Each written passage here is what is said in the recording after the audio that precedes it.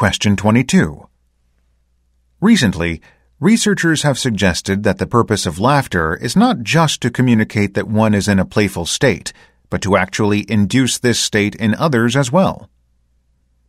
According to this view, the peculiar sounds of laughter have a direct effect on the listener, inducing positive emotional arousal that mirrors the emotional state of the laugher, perhaps by activating certain specialized brain circuits. In this way, laughter may serve an important biosocial function of coupling together the positive emotions of members of a group and thereby coordinating their activities. This would explain why laughter is so infectious.